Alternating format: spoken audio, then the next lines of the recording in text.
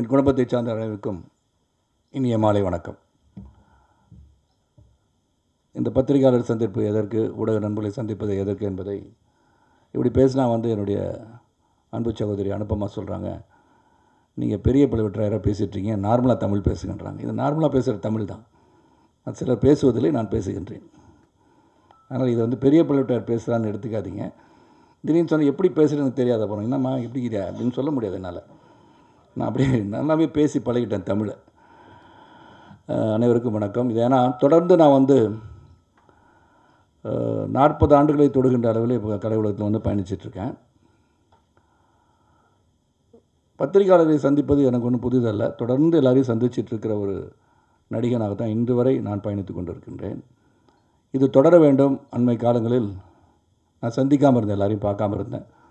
பார்த்துட்டு இருந்தேன். அரசியல் ரீதியாக செல்கின்ற இடத்திலெல்லாம் பத்திரிகையாளரை சந்திப்பது வழக்கம். அதனால் கலை உலகத்தில் சற்று ஒதுங்கி இருந்த நான் படத்தை நடிக்கணும், அதான் என் தொழில். அந்த தொழில் கண்டினியூ பண்ணணும்.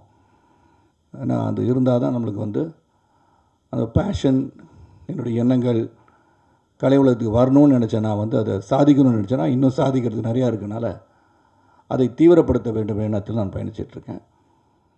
என்று போல் நீங்கள் என்னை சார்ந்த எப்போயுமே ஆதரிச்சிருக்கீங்க. அது சமாஜம் மினிஸ்ட்ரியிலேருந்து கன்சூம்டோ நேரத்திலேருந்து தொடர்ந்து இன்று பேரளவில் எல்லாரையும் சொல்லி கூப்பிட்ற அளவுக்கு புதிதாக வந்தவர்களை தவிர அனைவரையும் தெரிகின்ற ஒரு நடிகனாக உங்கள் குடும்பத்தில் ஒருவனாக இருந்து கொண்டிருக்கின்றேன். உங்களை சந்திப்பதில் எனக்கு ரொம்ப நல்ல மகிழ்ச்சி. ஏன்னா பல முறை நான் நிறைய படங்கள் நடிக்கும்போது நீங்கள் படம் பார்த்துட்டு சொல்லும்போது, இது என்ன சார் படம், இதை நடிக்கணுமா நீங்கள் அப்படின்னு தைரியமாக சொல்கிற நண்பர்கள் தான் இந்த கலை உலகத்தில் என்னுடைய பத்திரிகையாளர் சகோதரன், ஊடக நண்பர்களும்.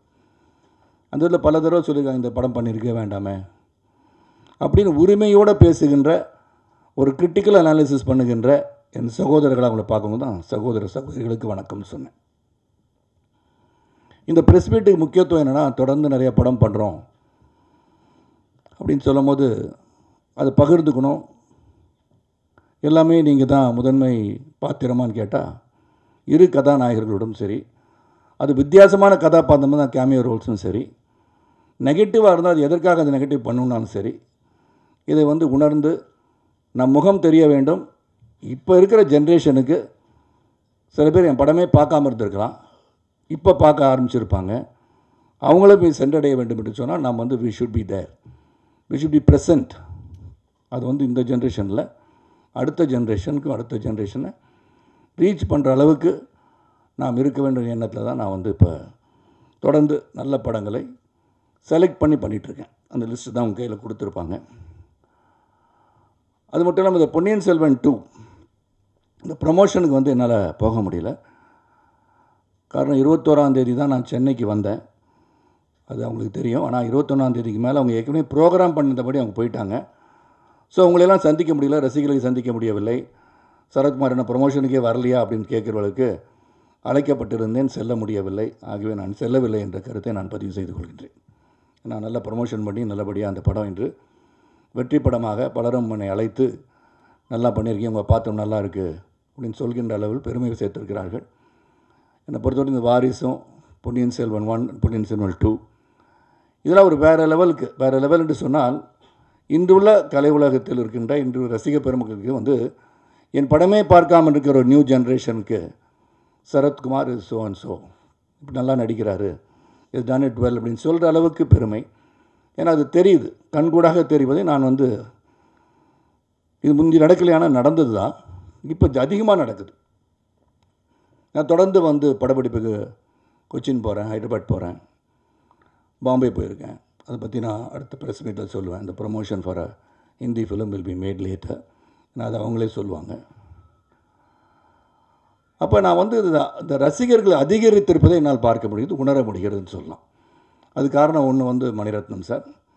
ஏன்னா பொன்னியின் செல்வனில் இருக்கிற பாத்திரங்கள் எப்படி அந்த பாத்திரத்தை சிறப்பாக நடித்திருப்பார்கள் என்று ஆவலாக இருந்தவர்களுக்கு அந்த படத்தில் நம்ம இருக்கோன்னு சொல்லும்போது, மணிசார் படத்தில் நடிக்க முடியலையான்னு எண்ணிக்கொண்டிருப்பவர்களுக்கு அந்த படத்தில் நான் நடித்தது வானம் கொட்டட்டும் சரி, அதுக்கப்புறம் இந்த படம், அது அந்த ஜானர் மணிரத்னம் சாருக்கு இருக்கிற மிகப்பெரிய உலகளாவிய ஒரு ஆடியன்ஸை கொண்டு போய் சேர்த்துருச்சு. அங்கே என்னுடைய பாத்திரமும் சிறந்த ஒரு பாத்திரம், பெரிய பழுவேற்றையர். அது நடிக்கின்ற வாய்ப்பும் சரி, இருக்கின்ற தோற்றத்தின் கம்பீரமும் சரி, அந்த கதைக்கும் கதாபாத்திரத்திற்கும் சிறப்பாக அமைந்திருந்ததை அவர் உணர்ந்து வெளிக்கொண்டிருக்கிறார். அவருக்கு மீண்டும் ஒரு முறை இங்கே நன்றி சொல்கின்றேன். அது மட்டும் இல்லை, ரசிகர்களுக்கும் நான் நன்றி சொல்ல கடமைப்பட்டிருக்கேன். இந்த படத்தை பார்த்து எல்லா இடத்துலையும் பார்க்கும்போதும் சரி, படம் வரத்துக்கு முன்னாடி sir waiting for Ponni PS2 அப்படின்னு படித்தவர்கள் மத்தியிலும் பாமரர்கள் மத்தியிலும் அது ரீச் ஆகிருந்துச்சு. அதுக்கு மீண்டும் ஒரு முறை லைக்கா ப்ரொடக்ஷன் சுபாஷ்கரன் அவர்களுக்கும் மணிரத்னம் அவர்களுக்கும் நான் நன்றி சொல்ல கடமைப்பட்டிருக்கேன். அதேமாதிரி வாரிசு வம்சி சாருக்கும் விஜய் அவர்களுக்கும் நன்றி சொல்கிறேன். நான் அந்த பாத்திரம் சொன்ன உடனே அந்த படம் நிச்சயமாக ஏற்றுக்கொள்கின்ற ஒரு தந்தை மகனின் பாசத்தை வெளிக்கொண்டு வருகின்ற ஒரு சிறந்த படமாக அமையும் என்ற நம்பிக்கை இருந்துச்சு. அதுலேயும் என் நடிப்பை பார்த்து எல்லாரும் பாராட்டினாங்க. முக்கியமாக நான் இதில் பாராட்டுதல் ஒருவரிடம் பெற்றிருக்கிறேன்னு சொன்னால், பாரதி ராஜா சார் ஃபோன் பண்ணி, சரத் எக்ஸ்ட்ராடனரி, அவருடைய ஆங்கிலத்தையும் தமிழையும் கலந்து பேசியதில் ரொம்ப சிறப்பாக பண்ணியிருக்கியா, கண்கள் பேசியது காட்சிகளில் அப்படின்னு சொன்னார். அந்த அளவுக்கு பாராட்டப்படுற அளவுக்கு இப்படிதே கண்கள் தான் நடிச்சிட்டு இருந்துச்சு, இப்படி தான் நான் பண்ணிகிட்டு இருந்தேன். ஆனால் பார்க்கவில்லை சிலர், பார்த்தவர்கள் இன்று அதை பரவசம் அடைந்திருக்கிறார்கள். நான் ரசிகர்களை சொல்கின்றேன், பாரதிராஜ் சார் தொடர்ந்து என்கிட்ட பேசிகிட்டு இருக்கும்போது வரும்போதெல்லாம் பேசுவார், நல்ல படங்களை பண்ணணும்னு பேசிகிட்டு இருப்பார். அவர் பாராட்டினது ரொம்ப பெரிய ஒரு மகிழ்ச்சியாக இருந்தது எனக்கு. இதுதான் என்னுடைய கலை உலக பயணம். உங்களுக்கு தெரியும், 1983 கிட்டத்தட்ட கன்சூம்டு நேரம் தயாரிச்சிருந்து 86 13 April 1988 அது ரிலீஸ் ஆச்சு. அதுக்கு முன்னாடி சமாஜம் ஸ்ரீ நடித்தேன். அந்த பயணம் கிட்டத்தட்ட இப்போது 145 படங்கள், 150வது படம் தான் ஸ்மைல் மேன், உங்கள்கிட்ட லிஸ்ட்டு கொடுத்துருப்பாங்க. ஸோ ஒரு வித்தியாசமான பாத்திரங்களை ஏற்றி நடிச்சிட்ருக்கேன். இப்போ மலையாளத்தில் பார்த்திங்கன்னா திலீப் கூட பேண்டான ஒரு படம் பண்ணிகிட்ருக்கேன். கன்னடத்தில் ஒரு படம் பண்ணிகிட்ருக்கேன். தெலுங்கில் அனில் ரவி கூட பாலையா கூட ஒரு படம் பண்ணிகிட்ருக்கேன். ரங்கபலின்னு ஒரு படம் கேமியோ ஒன்று பண்ணிகிட்ருக்கேன். இப்போ அண்மையில் ஒரு நெகட்டிவ் கேரக்டர் பண்ணுவோம், அதுவும் காஞ்சனா காம்பினேஷனுக்கு அப்புறம் எனக்கு லாரன்ஸ் அண்ணன் இந்த படத்தை பண்ணால் நல்லாயிருக்கும்னு சொன்னது தான் ருத்ரன். அதில் நெகட்டிவ் ஷேட் அப்படின்னு சொல்லும்போது சற்று தயங்கினேன். இன்றைக்கி எல்லா பாத்திரங்களும் சரி, அந்த நடிகனை நடிகனாக பார்க்குறாங்கன்னு தெரிந்து கொண்டேன். நான் அந்த படத்தில் கொடுக்கப்பட்ட கேரக்டர் சிறப்பாக நடிச்சிருக்காங்களா அப்படின்னு தான் பார்க்குறாங்க இல்லையா. இது ஹீரோ, இவர் வில்லன், இவர் கேரக்டர், இவர் அப்பா, இவர் அம்மா அப்படிலாம் அவங்க பார்க்கல. அதில் ஒரு சோஷியல் மெசேஜ் இருந்துச்சு. இந்த பூமின்ற கேரக்டர் மூலமாக அந்த ருத்ரன் திரைப்படத்தில் ஒரு சோஷியல் மெசேஜ். என்ன சோஷியல் மெசேஜ் அதில் படித்து கஷ்டப்பட்டு படிக்க வச்ச மகனோ மகள்களோ அவங்க வெளிநாடு போன பிறகு தாய் தந்தையரை பார்க்க வருவதில்லை, அவங்க ஓல்டேஜ் ஹோமில் சேர்க்கின்ற ஒரு சூழல் உருவாகிட்டு இருந்தது மையப்படுத்தி ஒரு நல்ல ஒரு கதை. அதில் பூமி எப்படி உருவானா, இந்த பூமிகள் உருவாகுவதுக்கு காரணம் என்ன, பூமியோட கேரக்டர் நான் சொல்கிறேன். அது காரணம் இவங்களாம் வரதே இல்லைன்னு சொல்லும்போது, இப்போ பேக்கெட்டில் ஒரு 10,000 ரூபாய் வச்சுக்கிட்டு தினமும் பேண்ட்டை கழட்டி போட்டு போனால், சட்டையை கழட்டி போனால், பர்ஸை வச்சுட்டு போனால், வீட்டில் 200 ரூபாய்க்கோ 500 ரூபாய்க்கோ 1000 ரூபாய்க்கு வேலை செய்கிறவங்க டெம்ப்ட் ஆகிடுவாங்க. அது நாம் தான் கிடக்குது, ஒரு நாள் எடுத்து பார்த்தா என்னன்னு எடுத்துருவாங்க. அது நடக்கின்ற சூழல் அவங்களுடைய கட்டாயமாக இருக்கலாம். அதே மாதிரி இந்த மாதிரி வழிவகுத்து விடுகிறார்கள். வரது ஒரு 10 நாள் லீவில் பார்த்துட்டு போகிறாங்க. ஒரு 7 வருஷத்துக்கு முன்னாடி ஒரு செய்தி நான் படித்தேன். ஒரு வயதான மூதாட்டி சென்னை இன்டர்நேஷ்னல் ஏர்போர்ட் முன்னாடி வெளியே 2 நாள் அங்கேயே படுத்திருக்காங்க. காவல்துறைகள் கேட்ட பிறகு, என் மகன் உள்ளே போயிட்டு டிக்கெட் எடுக்க போயிருக்கான் அமெரிக்கா கூப்பிட்டு போகிறதுக்கு அப்படின்னு பார்த்தா, வீடு சொத்து எல்லாம் விற்றுட்டு அவன் போயிட்டான். ஸோ இதுக்காக சில பேர் வராங்க. இது போன்ற சிலருக்கு எடுக்கப்பட்ட படம் அது. நீங்கள் போனீங்கன்னா தாய் தந்தையர் நம்ம இந்த உலகத்தில், இந்த பூவுலகத்தில் இருக்கிறோம் என்று சொன்னால் அதுக்கு காரணம் தாயும் தந்தையும் தான். தாயும் தெய்வம் முன்னறி தெய்வம்னு சொல்கிறதுக்கு காரணம் தான். அவங்க இல்லாமல் நம்ம இல்லைன்றதை உணர்த்துவதற்கு ஒரு நெகட்டிவ் கேரக்டர் மூலமாக சொல்கிறாருன்னா நான் சந்தோஷப்பட்டேன். ஸோ அவர் மட்டும்தான் ரெஸ்பான்சிபிளாக பார்த்தான்ற கதை. அது எதிர்நாயகனாக இருந்தாலும் அது ஒரு வித்தியாசமாக பேசப்பட்ட படமாக அமைஞ்சிருக்கு. தொடர்ந்து நீங்கள் அந்த மாதிரி பண்ணுவீங்கன்னு கேட்டால் அது டிபெண்ட்ஸ். அது ஏதாச்சும் ஒரு மெசேஜ் இருக்கணும், இது பண்ணுறதுக்கு காரணம் இருக்கணும். ஹீரோ உதைக்கிறதுக்கு வாட்ட சாட்டமாக இருக்கான்னு சொல்லி உதைக்கிறதுக்கு கூப்பிட்டா நான் போகிறதுக்கு தயாராக இல்லை. எந்த கேரக்டராக இருந்தாலும் சரி, அதில் நல்ல ஒரு பாத்திரமாக இருக்கணும், வாய்ப்பு இருக்கணும், ஸ்கோப் இருக்கணும், அதில் நடிக்கணும்னு ஆசைப்பட்றேன். இந்த கலை உலக பயணத்தில் நீங்களாம் மிகப்பெரிய ஒரு அங்கமாக இருந்திருக்கீங்க. அது தொடர்ந்து நன்றி சொல்லிகிட்டே இருக்கலாம், இறுதி வரை நன்றி சொல்லலாம், இறுதி மூச்சுள்ளரை நன்றி சொல்ல. அது உள்ளத்தின் அடித்தளத்துன்னு சொல்கிறேன். அவங்களை சந்திக்கிறது ஏதோ பப்ளிசிட்டி கிடைக்குது எனக்கு, நீங்கள் என்னை கொண்டு போய்ட்டு மக்கள்கிட்ட சேர்க்க போகிறீங்க, no, it's not my thought. அதுக்கு நான் வரல. உங்களை சந்திக்கணும்னு உண்மையாக உள்ளத்தின் அடித்தளத்தில் விரும்புகிறவன் நான். அதனால தான் அவங்களை வந்து பார்க்கணும், தொடர்ந்து சந்திக்கணும்னு நினைக்கிறேன். ஏன்னா இப்போ அடுத்த மாதம் நான் வெளிநாடு பயணமாக ஒரு படத்துக்காக போகிறேன். அதோடைய promotion before leaving will do in a very big way. அது அனௌன்ஸ் பண்ண பிறகு நாங்கள் பயணமான 20 நாள் shooting out side the country. போயிட்டு வந்தோன்னே பரம்பரா வந்து 3rd சீசன் நடிக்கிறேன். ஆர்கா மீடியா பாகுபலி ப்ரொடியூசர்ஸ்க்கு. அது முடிஞ்ச ஸ்மைல் மேனை முடிக்கணும். அப்புறம் சமரன் ஒரு படம் பண்ணிகிட்ருக்கேன். அது ஒரு சோஷியல் மெசேஜ் உள்ள படம். இப்படி வரிசையாக படங்கள் நடிச்சிட்ருக்கேன். அதனால் இந்த பயணம் தொடர வேண்டும். என்று போல் உங்கள் ஆதரவு எனக்கு இருக்க வேண்டும். அந்த ஆதரவு இருந்தால் தான் என்னால் வளர முடியும். ஏன்னா பல சோதனைகளை கடந்து வந்தவன் நான். என்னுடைய காலகட்டத்தில் அது உடல் ரீதியாகவும் சரி, உள்ளத்தின் ரீதியாகவும் சரி, ஃபினான்ஷியல், ஃபிசிக்கல், மென்டல் ப்ராப்ளம்ஸ் வந்து ஒரு கலைஞன் தான் நான். இது எல்லாம் வந்து முறியடிச்சிருக்கேன்னு அது காரணம் என்னுடைய தன்னம்பிக்கை, என்னுடைய உறுதி, என்னுடைய உழைப்பு. உங்களை போல் பத்திரிகை சேவரும் ரசிக பெருமக்களும் தொடர்ந்து என்னை ஆதரித்து தான் நான் இங்கே நிற்கிறேன்.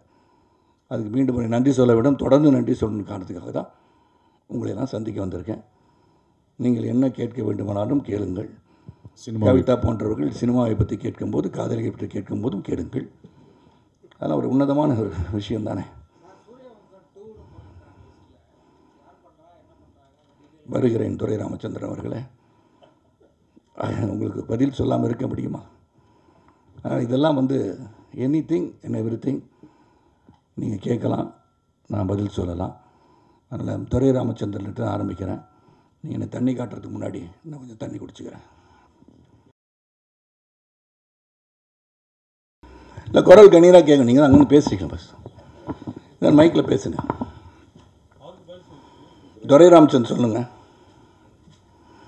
சூரியவம்சம் பாட்டு வந்து டிஸ்கஷனில் ஆரம்பித்து ஒரு 6-7 மாதம் ஆச்சு. சௌத்ரி சார் வந்து என்னை வந்து சூரியவம்சம் பாட்டு பண்ணிடலாயா அப்படின்னாரு. பண்ணலாம் சார்னு சொன்னேன். அது கதையை வந்து பார்ப்போம், அது கதை உருவாக்கம் நடந்து கொண்டிருக்கிறதுன்னு சொன்னார். இந்த மே 1ஆம் 1 7th நான் சொல்கிற கதையும் ஒன்று கேட்குறேன். நான் சொல்கிறேன் இந்த மாதிரி நல்லாயிருக்கும்னு நினைக்கிறேன், அதையும் கேளுங்கண்ணே. அதே மாதிரி சூரியவம்சம் பாட்டுக்கு அவர் வைத்திருக்கிற கதையும் கேட்ட பிறகு உறுதி செய்யப்பட்டால் அனௌன்ஸ்மெண்ட் வரும்.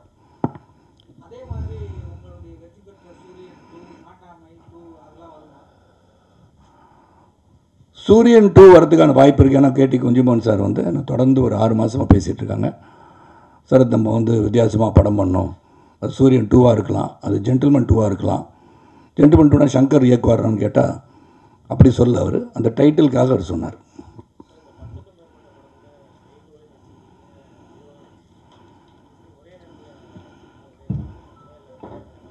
இதை தொடர்ந்து இப்போ பார்த்தீங்கன்னா சில படங்கள் எடுத்திங்கன்னா பரம்பொருள் வந்து முடிச்சிட்டேன், போர் தொழில் முடிச்சிட்டேன், ஆழி படம் முடிச்சிட்டேன்,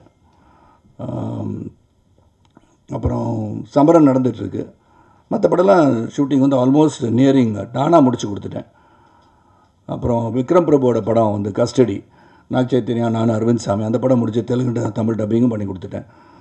ஸோ அதுக்கு வந்து டைம் லிமிட் வச்சு டைம் மேனேஜ்மெண்ட் பண்ணி எது எப்போ முடிக்கணும்னு சொல்லி படங்கள்லாம் முடிச்சு கொடுத்துட்ருக்கேன். நான் தொடர்ந்து ஒவ்வொரு மாதம் பார்த்திங்கன்னா தொடர்ந்து 7 மாதம் 8 மாதத்துக்கு every month there is a release.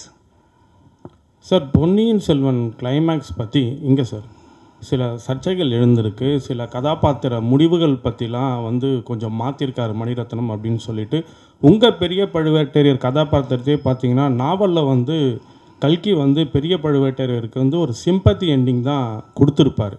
அதாவது சோழர்குல வாரிசு இளவரசரன் ஆதித்த கரிகாலனோட உயிரன் தன்னால் காப்பாற்ற முடியலையேன்னு சொல்லிட்டு அவரே அவருக்கு உண்டான முடிவை தேடிப்பார் பெரிய பழுவேட்டரையர். அப்படி ஒரு கேரக்டர் உங்களுக்கு படத்தில் முடிச்சிருந்தாங்கன்னா உங்கள் மேலே, உங்கள் கதாபாத்திரம் மேலே ஒரு சிம்பத்தி, ஒரு இமேஜ் வந்து இன்னும் அதிகமாக இருந்திருக்கும். ஆனால் வேறு சில கதாபாத்திரங்களுக்கு நாவலில் இல்லாத சிம்பத்தி முடிச்சிருக்காரு மணி சார் வந்து. இது பற்றி நீங்கள் என்ன நினைக்கிறீங்க? உங்கள் கேரக்டர் எண்டிங் அப்படி இருந்திருந்தால் இன்னும் சிறப்பாக இருந்திருக்கும் அப்படிங்கிறது நாவலில் படித்த வாசகர்களோட கருத்து. அதாவது இது வந்து ஒரு ஃபிக்ஷனலைஸ்டாக இது மணி அவர்களின் பொன்னியின் செல்வன் நம்ம எடுத்துக்கணும். ஏன்னா இவ்வளோ ஒரு பிரம்மாண்டமான படத்தை வந்து உருவாக்குவதே மிக மிக கடினம். அதை வந்து அந்த முயற்சியில் மிகப்பெரிய வெற்றி அடைச்சிருக்கார். உலகளாவிய பார்த்தீங்கன்னா இதில் முக்கியமாக என்ன நான் கருதுறேன்னா, அந்த சோழ சாம்ராஜ்யத்தில் வெளி உலகத்துக்கு தெரிய வச்சுருக்காங்க. அதாவது அந்த ஓல்டஸ்ட் டைனாஸ்டி அதை கொண்டு போகிறதுக்கான முயற்சியில் சில மாற்றங்கள் என்ன சகோதரியும் சொன்னாங்க, சார் அது மாற்றம்லாம் நாங்கள் இறுதியெலாம் மாற்றிட்டாங்களே அப்படின்னு. படம் எப்படி இருந்துன்னு கேட்டேன். படம் பிடிச்சிருந்தது. ஆனால் என்னை போன்ற கதையை படித்தவர்களுக்கு கொஞ்சம் வித்தியாசமாக எடுத்திருக்காங்களேன்னு இருக்குது. ஆனால் த way it is narrated, way it is been taken ரொம்ப பிரமிப்பாக இருந்ததுன்னு சொன்னாங்க. அப்படி தான் நான் இதையும் எடுத்துக்க முடியும். இந்த இப்போயே ஒரு சிம்பத்தி இருக்குல்ல, அதாவது எனக்கு வந்து பார்த்தீங்கன்னா நான் ஒரு பாசிட்டிவாக திங்க் பண்ணி பார்க்குறேன். அதாவது கடைசி இறுதி காட்சியில் வந்து அவங்க சொல்லும் போது, நந்தினி அவர்கள் சொல்லும் போது என்ன சொல்கிறாங்கன்னா, நான் வந்து தந்தையை பற்றி சொல்கிறாங்க, எல்லாரையும் பற்றி சொல்கிறாங்க, கடைசியில் என்னுடன் உண்மையாக என்னை நேசித்த ஒருவர் அடுத்த ஜென்மம் என்று இருந்தால் அது உங்களோடு தான் சொல்கிறது எனக்கு ஒரு ப்ளஸ் பாயிண்ட்டாக தான் நான் எடுத்துக்கிறேன் அது இல்லையா. That means is a good human being அப்படின்னு நிரூபித்து தான் அவங்க போகிறாங்க. இவர் வந்து ஒரு அழகுக்கு மயங்கியவர் மட்டுமல்ல, இவருக்கு அவருடைய செயலை சிறப்பாக இருக்கார். இறுதின்னு போயிட்டு ஆதித்தகரான காப்பாற்றுறதுக்காக தான் விரைந்து வருகிறான் பெரிய வலுவற்றையார். அங்கே வந்து மண்டையில் அடிபட்டு மயக்க நிலையில் இவங்க வந்து விட்டுட்டு போகிறதுலாம் அப்புறம் நடக்குது. ஸோ அப்படி பார்த்தா அது வெற்றி தானே. அப்படி பார்த்தா நிறைய இந்த பெரிய வலுவற்ற கேரக்டரையே ஹைலைட் பண்ணியிருக்காங்களே. பாஜ்ய கரிகாலன் சொல்லும்போது நேரடியாக உங்களை போரிட்ட நாள் வெற்றி பெற முடியாதுன்னு எனக்கு தெரியும்னு சொல்கிறார்ல. அப்போ இஸ் அ வெரி பவர்ஃபுல் மேன்றதை காமிச்சிருக்காங்க. ஆனால் சிம்பத்தட்டிக் பீப்புள் ஒன்லி வந்து இதுனா அழகுக்கு மயங்கி விட்டேன் என்று ஒன்று தான் இருக்க தவிர அது மயங்காத நீங்கள் யாருமே இருக்க முடியாது இல்லையா. ஐ மீன் நம்ம யாருமே இருக்க முடியாது இல்லையா, அதை சொல்கிறேன். இருங்க அங்கே கேட்டுட்டோம்.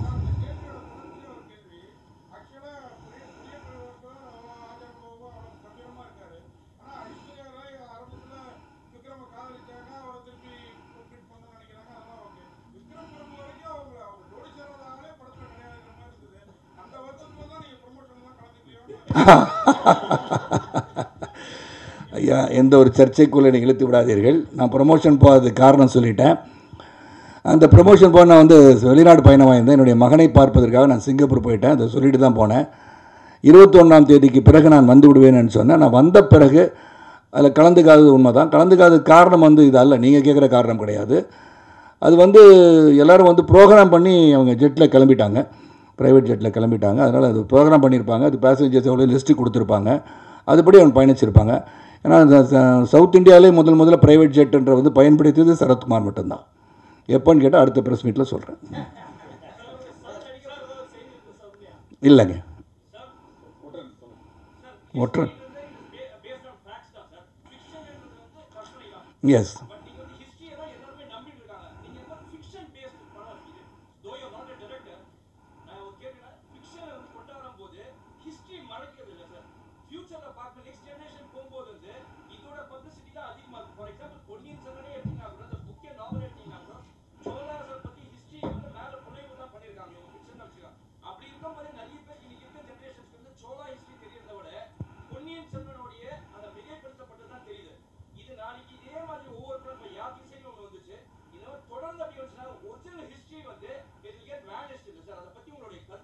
சார் ஒரிஜினல் ஹிஸ்ட்ரி வந்து வேனிஷ் ஆகிறதுக்கு வாய்ப்பே கிடையாது சார். ஏன்னா நீங்கள் சொன்னதில் ஒன்று உண்மை இருக்குது. ராஜராஜ சோழனுக்கு அடுத்தபடியாக வந்து ராஜராஜேந்திரன் சோழன் தான் கெடா வரைக்கும் பயணித்தார். மலேசியாவில் பார்த்தீங்கன்னா 1000 ஆண்டுகளினுடைய விழா சிறப்பாக எடுத்தார். கெடாரம் கண்ட சோழ மன்னன் ராஜராஜேந்திர சோழன். ஸோ ஹிஸ்ட்ரி தெரியாதவங்க யாரும் கிடையாது. அதை இந்த வந்து படிக்கிறதுக்கு உந்துதலாக இதை எடுத்துக்கொண்டு உண்மையான ஹிஸ்ட்ரி என்னன்னு படிக்கிறதுக்கு வாய்ப்பு இந்த படம் தந்திருக்கிறது எடுத்துக்கொள்ளலாம்.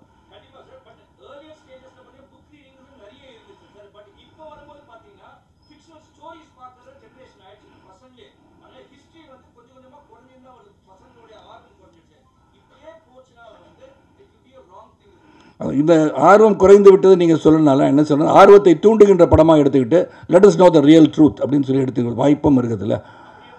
அப்படி தான் எடுத்துக்குவாங்க. ஏன்னா இன்றைக்கி நீங்கள் சொன்னதே பார்த்தீங்கன்னா lot of people are not reading books.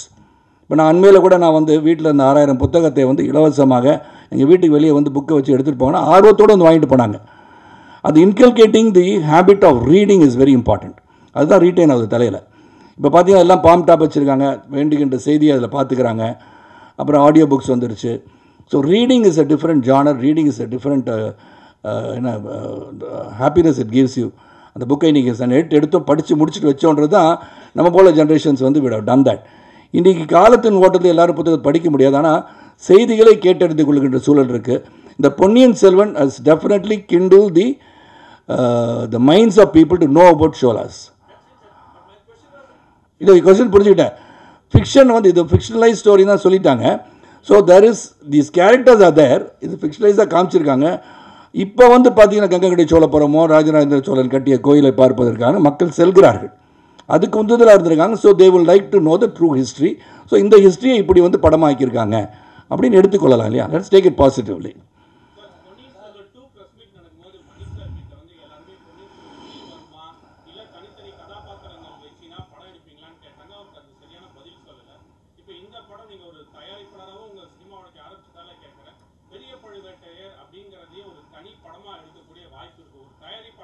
நீங்கள் சொன்னதை வந்து நான் நினச்சி பார்த்துட்டேன். இதில் இருக்கிற ஒவ்வொரு கதாபாத்திரமும் ஒரு கதாநாயகன். அது பெரிய பேக் ஸ்டோரியே இருக்குது. 64 விடுபெண்கள் பெற்ற பெரிய பழுவேட்டரையர் என்ன செய்தார், எந்தெந்த போருக்கு சென்றார், அந்த தொடர்ச்சி என்ன, நந்தினியை சந்தித்தது எப்படி, இப்படின்னு ஒரு கதையை பண்ணலாம். அதுக்கான வாய்ப்பு இருக்குது. லைக்கா ப்ரொடக்ஷன்ஸில் உங்களுடைய கருத்தை நான் பதிவு செய்கின்றேன். நிச்சயமாக அதை நடிப்பதற்கு எனக்கு ஆர்வம் இருக்கிறது. நந்தினியாக நடிக்க ஐஸ்வர்யா ஆர்வமாக இருக்கிறார்கள் இல்லையான்னு தெரியவில்லை. அது இன்று இருக்க உலகலகை போட்டி எடுத்தாலும் நான் மகிழ்ச்சி அடைவேன். உலக பேருக்கு ஐஸ்வர்யா ராய் இருக்கட்டும் இல்லைங்க. நந்தினி வந்த கதாபாத்திரம் மிஸ்டர் பழனிக்குமார் 30 ஆண்டுகள் பத்திரிகை உலகத்தில் இருந்து கொண்டிருக்க. சரியான கேள்வியை கேளுங்க. அவங்கள கேட்டு தெரிஞ்சுக்கோங்க சார். அது முடிச்சுட்டு உங்களுக்கு கூட தான் இருக்கேன். 3 மணி நேரம் இருந்தாலும் இருப்பேன். 4 மணி நேரம் பதில் சொல்லுவேன். ஆமாம்.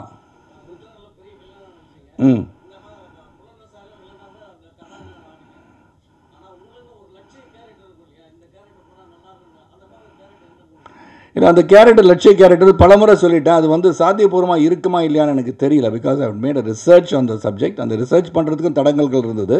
சுபாஷ் சந்திர போஸை வச்சு படம் எடுக்கணும்னு ஆசைப்பட்டேன். சுபாஷ் சந்திர போஸை நடித்து இயக்க வேண்டும் எண்ணம் இன்றளவிலும் இருந்தாலும் அது முடியுமான்றது எனக்கு தெரியல. Sometimes you have to accept certain defeats. சில காரியங்களை செய்ய முற்படும் போது நடக்கவில்லையே என்ற ஆதங்கத்தோடு இருந்து கொண்டிருக்கின்றேன்.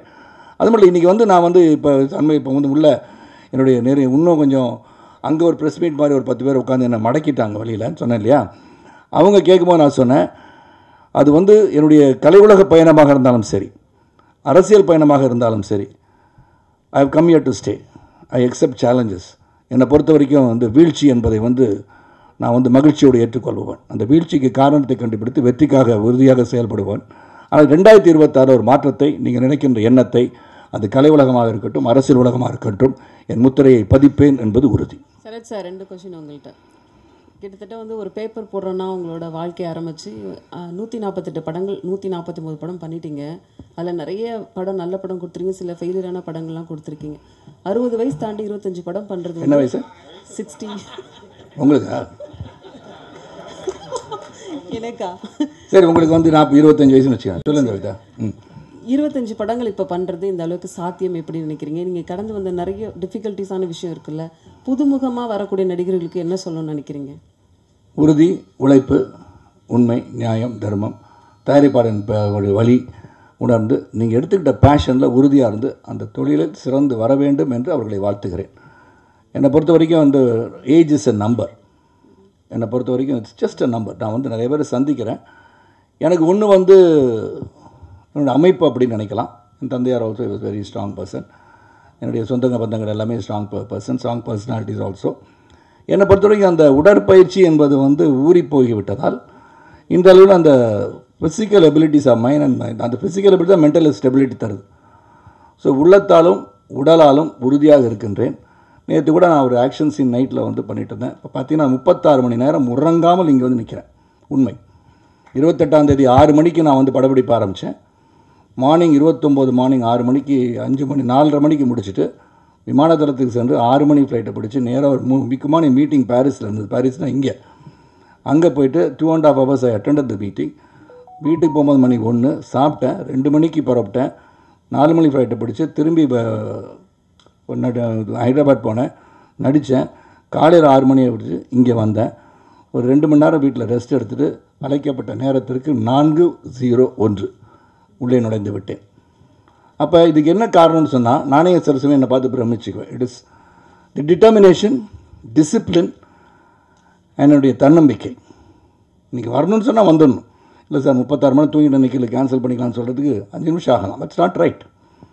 ஸோ அதை உடலை வருத்தி நாம் வேலை செய்யும்போது, உண்மையாக தொழில் பண்ணும்போது வெற்றி வரும். அந்த energy is still in me. 100 வயசு வரைக்கும் நான் வந்து கதாநாயகனாக நடிப்பேன். Super sir.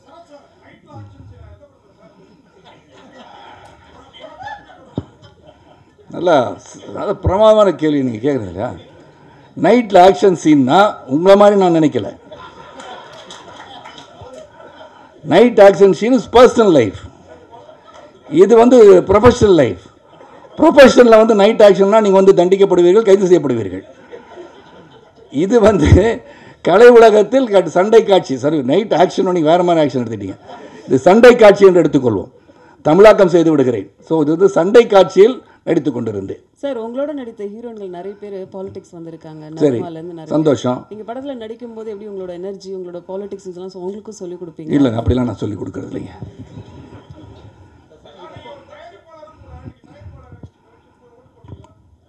நான் தயாரிப்பாளர் இருக்கேன். அப்படி எனக்கு வந்து அது வந்து மனைவியோடைய இதுக்கு போயிடுச்சு அதெல்லாம். ஸோ அவங்க தான் ஓட்டு போட்டு வந்தாங்க.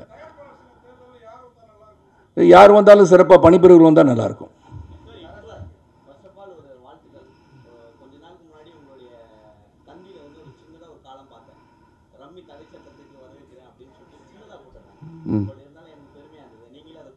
அதாவது ஒரு செய்தியை வந்து பெரிதாக்கும் போது அந்த செய்தியை வந்து உண்மை அல்லாத உண்மை என்ன என்று தெரிந்து கொண்டு போடும்போது சிறிதாகிவிடும்.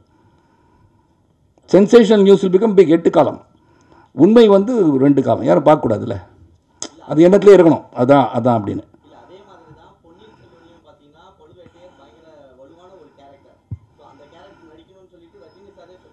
ஆமாம்,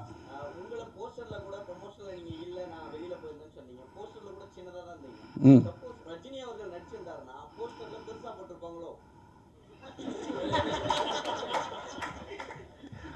அதாவது என்னடா வந்து துரை ராமச்சந்திரன் மாதிரி ஒரு ஆள் இங்கே இல்லையே நினச்சிட்டு இருந்தேன். நல்ல நண்பர் தான், இல்லை தப்பாக எடுத்துக்க அந்த வரை. அதுக்காக ஒரு பத்திரிகையில் வேறு எழுதி விட்டு விட்றீங்க. இதுக்கு வந்து நான் என்ன பதில் சொல்கிறேன்னு தெரியல. சிக்கல் தான் இல்லையா? அதாவது பெரிய பழுவேட்டராயர் வந்து ஒரு சிறந்த பாத்திரம் தான். இதில் வந்து நிறைய பாத்திரங்கள். நான் என்ன நினைக்கிறேன்னா, ரத்தினமான கலைஞர்கள் பல நடித்திருந்ததால் மணிரத்னம் அவர்களே போஸ்டரில் இருந்திருந்தாலே எல்லாமே காம்பன்சேட் பண்ணியிருப்பாரோன்னு நினைக்கிறேன். ரஜினி சார் நடிச்சிருந்தா கண்டிப்பாக ரஜினி தான் பெரிய பழுவேட்டராயர் நடிச்சிருந்தா அவர் தான் போஸ்டர் இருந்திருப்பார். நந்தினி பக்கத்தில் இருந்திருப்பாங்க. ஆதித்ய கரிகாலன் அதில் வந்து சின்னதாக இருப்பார். அது ப்ரொமோஷன், அது மார்க்கெட்டிங். ஸோ அதில் போய் நம்ம இன்டர்ஃபியர் பண்ண முடியாது. ஆனால் என்னை வந்து பெருசாக போஸ்டரில் போடல, ப்ரொமோஷனில் ஆக்டிவில் ஏற்றுக்கொள்ளவில்லை என்று சொல்வது வந்து எனக்கு ஒன்றும் வருத்தம் கிடையாது. தி ஆக்ஷன் அண்ட் டீட்ஸ் அந்த உழைப்பு உறுதி அது ஒரு நாள் வெளியே வரும். அப்போ என் பேனரில் வந்து போஸ்டர் பெருசாக வந்துடும். சின்ன பாத்திரம் பண்ணால் பெருசாக போட நிலைமையை நான் உருவாக்கிடுவேன். அதில் தன்னம்பிக்கை இருக்குது யாராக இருந்தாலும். ம்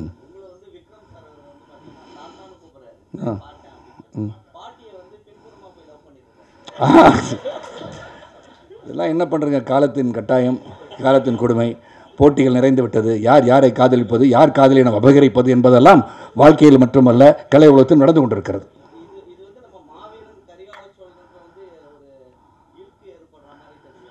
நீங்கள் ரொம்ப டீப்பாக இந்த சப்ஜெக்டை பார்த்துட்ருக்கீங்க வாஸ்.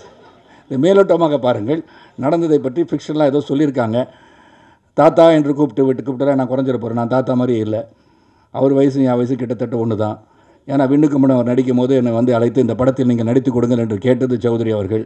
அப்போது தான் அவர் கலை உலகத்துக்கு வந்தார். அப்பொழுதே வந்து அவர் வந்து கிட்டத்தட்ட சற்றே குறைய ஏறத்தாழ 3 ஒரே வார்த்தை தான். அது வந்து அவருக்கும் அது என்னை விட ஒரு 5-6 வயசு கம்மியாக இருப்பார், அவ்வளோதான். இந்த படத்தில் நான் தாத்தான்னு சொன்னோன்னு குறைஞ்சி போகிறதில்ல. ஏன்னா நான் தாத்தாவே கிடையாது. ஏன்னா நான் வந்து இன்றைக்கி கம்பீரமாக இருக்கேன். இன்றைக்கி 25 பேர் அடிக்கிறதுக்கு வலிமை வந்து இறைவன் கொடுத்துருக்கிறான். ஸோ அதனால தான் என்னையை ஜெயிக்க முடியாதுன்னு அவரே சொல்லிட்டார். அது பெருமை எடுத்துக்கிறேன். மகிழ்ச்சியாக இருக்குது, சந்தோஷமாக இருக்குது. அந்த எனர்ஜியை கொடுத்த இறைவனுக்கு நன்றி, என் தாய் தந்தையருக்கு நன்றி, ரசிகர்களுக்கு நன்றி, பத்திரிகை சகோதர ஊடகங்கள் நண்பர்களுக்கு நன்றி. கண்டிப்பாக தொடரும். 2026 பற்றி சொல்லிட்டேன். அது தனி மீட்டிங் வைக்கிறோம் பஸ். அதுக்கு எப்படி வியூகம்லாம் கேட்கலாம், நீங்கள் என்ன வேணால் கேட்கலாம். இப்போ உங்கள் கட்சி வந்து என்ன நிலைமையில் இருக்குன்னு கேட்கலாம், என்ன பண்ணிட்டுருக்கீங்க கேட்கலாம். இதெல்லாம் கேட்கப்பட வேண்டிய கேள்விகள். பதில் சொல்ல நான் கடமைப்பட்டிருக்கின்றேன். அடுத்த மாதமே நான் வைக்கிறேன். வெளிநாடு சென்று வந்த பிறகு ஒன்லி அரசியல் நான் பண்ணுறேன், இது உறுதி.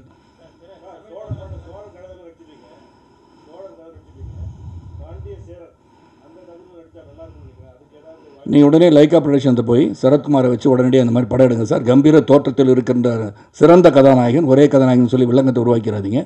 சிறந்த கதாநாயகன் சொல்லுங்கள். இந்த மாதிரி பாத்திரங்களை வந்து உடையையும் சரி, உடை அலங்காரம் சரி, இவனே பார்ப்பதற்கும் பரவசமாக இருக்கிறார், அழகாக இருக்கிறார், ஆண்மையாக இருக்கிறார், அறிவாக இருக்கிறார், ஆற்றலுடன் இருக்கிறார் என்று நாங்கள் சொல்லுங்கள். நிச்சயமாக படம் எடுப்பார்கள். எல்லா படங்களிலும் சொந்த குரலில் தான் நான் டப்பிங் பேசுகிறேன் பஸ். அது இந்தியாகட்டும், தெலுங்காக இருக்கட்டும், மலையாளம் இருக்கட்டும், கன்னடமாக இருக்கட்டும், அனைத்து மொழிகளிலும் நான் தான் குரலை கொடுத்து கொண்டு இருக்கின்றேன். வரத்துக்கான வாய்ப்பு அதிகமாகிடுச்சுல. நான் முந்தைய ஒரு தடவை சொன்ன பத்திரிகையாளர் சந்திப்பில் இப்போ 20 years பேக் ஆஸ்கர் அவார்டு வெற்றி பெறுவது தான் என்னுடைய ஆசைன்னு சொன்னேன். எல்லாம் சிரித்தாங்க. இன்றைக்கி ஆஸ்கர் வந்துச்சா இல்லையா இந்தியாவுக்கு? ரொம்ப கிட்ட இருக்குது இப்போலாம். முயற்சி எடுத்தால் அதுவும் நடக்கும் என்று நினைப்பவன் நான். அதனால் இன்றைக்கி வந்து கூப்பிடலாமே. இன்றைக்கி ஓடிடி வந்த பிறகு the content is being watched world wide இல்லையா? அதானே வேர்ல்டு வைட் வெப்பே. நம்ம வந்து எல்லா இதுக்கும் ஹாலிவுட்டுக்கு அப்புறம் சந்திர மண்டலத்தும் சரி, மார்ஸ்லையும் சரி, எல்லா இடத்துக்கும் தகுந்த ஹீரோவாக தான் நான் இருக்கேன். அது வந்து சிலருக்கு தெரியாது. அது தெரிய வைக்கிறது காரணம் நீங்கள் வந்து சரி நல்லா தெரிய வச்சுருங்க. இதெல்லாம்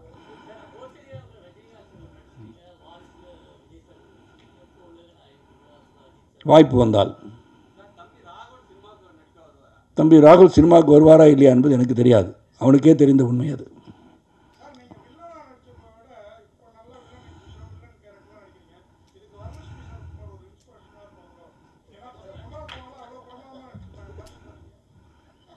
நான் கொண்டால் பாவம் பார்த்தேன் பாஸ். அப்போ தான் கவிதா வந்து நல்ல இன்ட்ரடக்ஷன்லாம் கொடுத்தாங்க எனக்கு. அது எப்படி நான் மறக்க முடியும் கொண்டால் பாவத்தை? அது செய்தால் பாவம் தான். எனக்கு அந்த மாதிரி நல்ல சிறப்பான ஒரு கேள்விகளை கேட்டு என்னை அசைத்தியவர் அவர்கள் அல்லவா.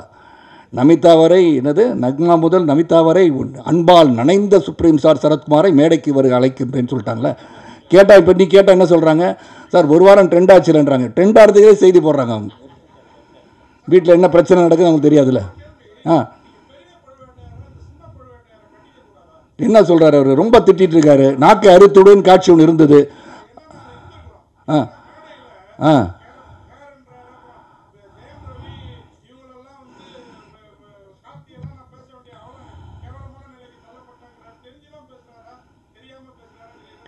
இது நான் வந்து இப்போ தான் வர வழியில் நான் பார்த்து ஐ மீன் அலைபேசியில் அழைத்து பேசினேன். நான் வந்து ஒரு ஆதங்கம்லாம் போட்டு செய்தி போடுறாங்க பார்த்துப்போ நீங்கள் ஏதாச்சும் அப்படி சொன்னீங்களான்னு. அப்படி ஒன்றுமே சொல்லலையே. நான் வந்து நீங்கள் வந்து ப்ரொமோஷன் ஆக்டில் அதிகமாக இன்வால்வ் ஆகலைன்னு சொன்னப்போ இல்லை சிறப்பாக ப்ரொமோஷன் பண்ணியிருக்காங்க அதனால் இன்வால்வ் ஆகணுன்னு சொன்னேன். அப்புறம் அவர் உடையை பற்றி சொல்லுவதற்காக அந்த வார்த்தையை பயன்படுத்துகிற சூழல் தமிழில் உள்ள சிறந்த வார்த்தை தான் அது. அது கெட்ட வார்த்தையாக பயன்படுத்துறதுனால நான் சொன்னது அப்படி சொன்னேன்னு சொல்லி அவர் சொன்னார். அதை வந்து ஏற்கனவே நான் நம்ம விக்ரம்கிட்ட நான் பேசுனேன்னு சொன்னால் தப்பாயிடாதான்னு கேட்டார். அதனால தான் நாங்கள் சொன்னேன்றதையும் அவர் வந்து அந்த ஊடகத்தில் நான் பார்க்கும்போது அதை நான் புரிந்து கொண்டேன். அது அவங்களிடம் பரஸ்பரமாக பேசிட்டு வந்து பண்ணதாக எனக்கு தெரியுது.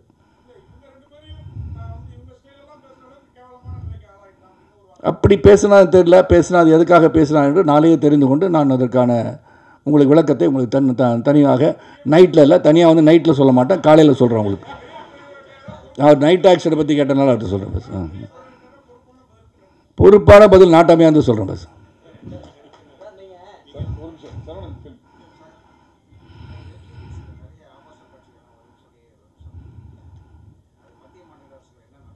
அவங்க தான் நடவடிக்கை எடுக்கும் எல்லா விஷயத்தையும். இப்போ அன்பு சகோதரர் கேட்டார், ரம்மியை பற்றி சொன்னார். நான் வந்து டோட்டல் ஆன்லைன் கேம்பிளிங்கை நிறுத்துக்குன்னு தானே சொல்கிறேன். Just because I acted Dhar I never set that. இது தொடர்ந்து நடந்து கொண்டிருக்கிறது. போர்னோகிராஃபி சைட்ஸ் இருக்குது, இதெல்லாம் இருக்குது ஆன்லைன். இப்போ அண்மையில் பார்த்தா ஒருத்தர் வந்து 96 lakhs லாஸ்ட் கிரிக்கெட் சூதாட்டம் தானே சொல்லி போட்டிருந்தாங்க அண்மையில். ஸோ எல்லா டைப்பான இது whether it is wanted not wanted. குடிப்பழக்கம் குடியை கெடுக்கும், குடியை கெடுக்கும்னு சொல்லிவிட்டு நீங்கள் குடிப்பழக்கத்துக்கு வந்து கடையாக திறக்கிறீங்க. Cigarette smoking is injurious to health. Who is stopping smoking? So unless until you stop it, this will not end. அதனால் நீங்கள் சொல்கிற மாதிரி முடியாது, கண்டிப்பாக முடியாது. It is not possible. It's revenue more generated தான் அதெல்லாம். ஸோ உலகளவில் இங்கே என் பையன் சிங்கப்பூரில் வந்து இது பையங்க கேம் சம்பேர் ஆன்லைனில் என்னன்னா பில்லு வந்திருக்கு $200 கேட்டால் டேடி வாங்கினேன்னு சொல்கிறான். So why am saying we cannot stop every thing. We should understand. நம்ம வந்து எது நல்லது எது கெட்டது தாய் தந்தையர் சொல்லிக் கொடுக்கும்போது அந்த வரையறுக்குள் வந்துட்டாங்கன்னா இது தவறுகள்லாம் நடக்காது. எல்லாத்தையும் பேன் பண்ணி என்ன அச்சீவ் பண்ண போகிறோன்னு தெரியல. You should know your limits. Lakshman ரேகான்னு சொன்னாங்க இல்லையா, லக்ஷ்மண் அந்த கோடை தாண்டி சென்றிருக்காவிட்டால், சீதாதேவி வந்து அந்த மானை பிடிக்க வேண்டும் என்று கேட்டிருக்காவிட்டால் ராமாயணம் உருவாகி இருக்காது, அந்த பிரச்சனை வந்திருக்காது. அதனால் நம்ம என்ன வந்து கட்டுக்கோப்பில் அளவுக்கு மீறினால் நபர்தம் விஷயம். சொன்னதை செய், சொல்வதை கேட்டுக்கொள் அப்படின்னு நம்ம சொல்லணும்.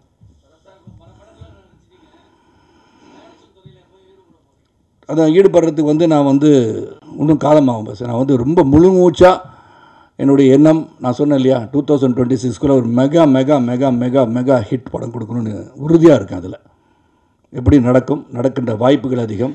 அது எந்த ரூபத்தில் எப்படி கொண்டு வந்து கொடுப்பேன்றதுக்கு பண்ணிகிட்ருக்கேன். I got a very big trainer now with me called Puneet. Puneet is a national sports trainer and he is training me morning and evening. இப்போ பார்த்தீங்கன்னா நான் வந்து 6 கிலோ குறைச்சிருக்கேன். இன்றைக்கி கூட விமானத்தில் வரும்போது ஒரு இளைய சகோதரர் கேட்டார், சார் உடம்பு ரொம்ப குறைச்சிட்டிங்கன்னு. குறைப்பதை ஏற்றுவதற்காகத்தான். இன்னும் 3 மாதத்துக்கு பார்த்தீங்கன்னா என் உடல் அமைப்பே மாறிடும். ஐம் ஒர்க்கிங் ஃபார் அ ஃபிலிம்னு சொன்னேன்.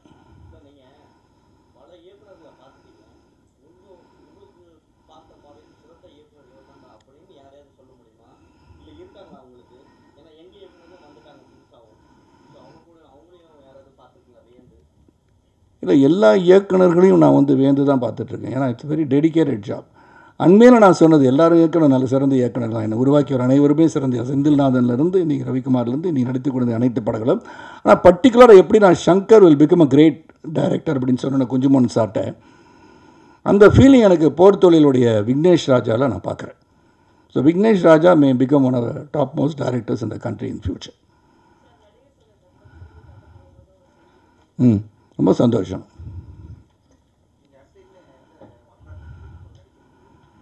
இப்போ சொன்ன பெரிய பழுவேட்டராயராக வந்து தனிப்பட்ட முறையில் அதை எடுத்துட்டானா நல்லாயிருக்கும்னு நினைக்கிறேன். பஸ் வாய்ப்புகள் வரலாம்.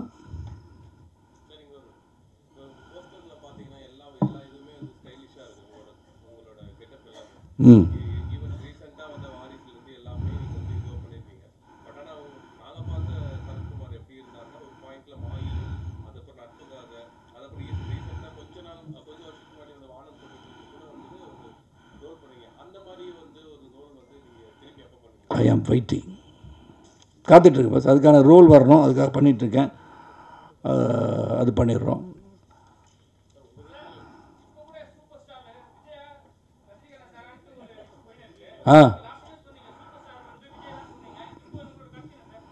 என் கருத்து வந்து நான் சொன்னது பல இதுக்கு எக்ஸ்ப்ளனேஷன் பண்ணிட்டேன் பஸ். நான் வந்து ரஜினி சார் வந்து சூப்பர் ஸ்டார் இல்லைன்னு நான் சொல்ல, அது ரஜினி சார்ட்டே சொல்லிட்டேன். சரத் இதெல்லாம் நீங்கள் கவலைப்படாதேன்னு சொல்லிட்டார். அதுக்கு மேலே நான் பதில் சொல்லணும் அவசியம் இல்லை. ரஜினி சார்ட்டே நான் பேசிட்டேன். சார் இந்த மாதிரி நான் சொன்னது வந்து என்னன்றது உங்களுக்கு தெரியுனால எதுக்கு நீங்கள் எக்ஸ்பிளைன் பண்ணுறீங்க sir? Don't father about all this, I am not bother about all this அவர் சொல்லிட்டாரு. அது நீங்கள் தெரிஞ்சுக்கணும்.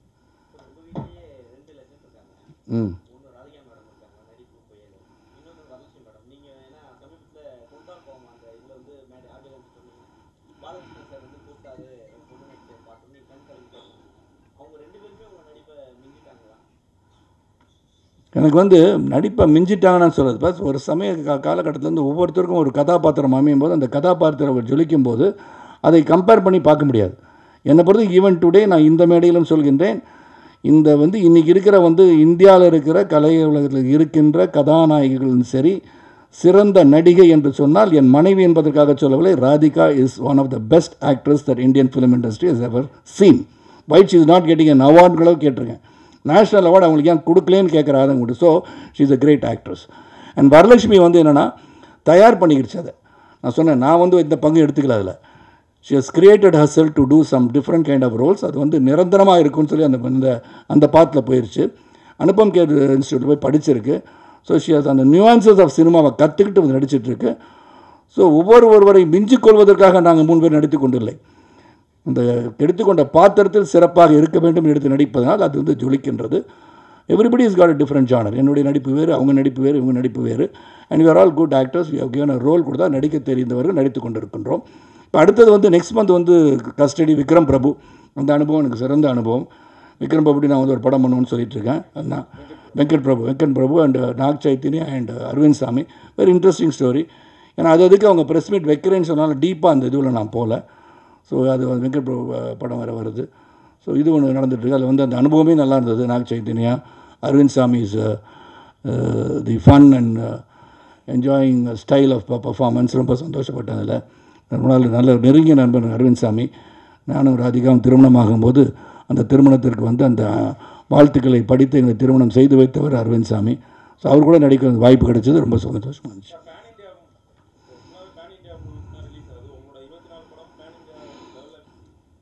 இல்லை பேன் இண்டியான்னு போகும்போது பஸ் அதுக்கான எல்லா ஆர்டிஸ்ட்டும் எல்லா கலை உலகத்தில் இருந்து எல்லாம் வந்து அதில் ஆர்டிஸ்ட் இருக்கணும். அது ப்ரொமோஷன் பெரிய லெவலில். இன்றைக்கி வந்து ப்ரொமோஷன் இஸ் மூவி.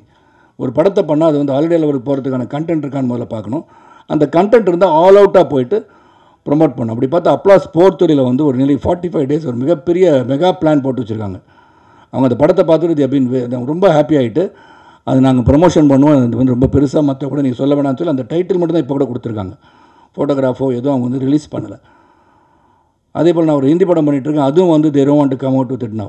அதெல்லாம் டப்பிங்லாம் முடிச்சுட்டு they will announce it themselves. அதான் அந்த ஹாட்ஸ்டாருக்காக மறுபடியும் அந்த ஆர்கா மீடியா பாகுபலி தயாரிப்பதற்காக பரம்பரா 3rd சீசன் பண்ணுறேன் ஜூன் ஜூலை ஆகஸ்ட்டில். தமிழில் வந்து இறை மட்டும் தான் நான் பண்ணேன், ஆகலை. அதே வந்து வேறு பிளாட்ஃபார்மில் வந்து ஒன்று பெட்டராக இருந்திருக்கும்.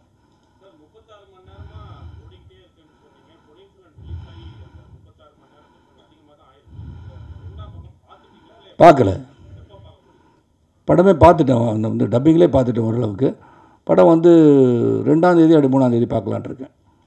என் மனைவி என்னுடன் சேர்ந்து பார்க்க வேண்டும் என்று சொன்னால் மகள்கள் அனைவரையும் அழைத்துக் கொண்டு செல்ல இருக்கின்றேன்.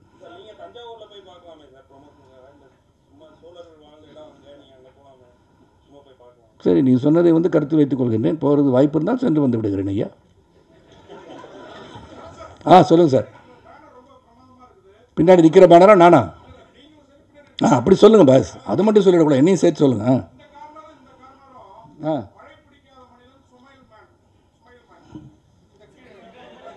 ஸ்மைலே பண்ணாது பாருங்கள்.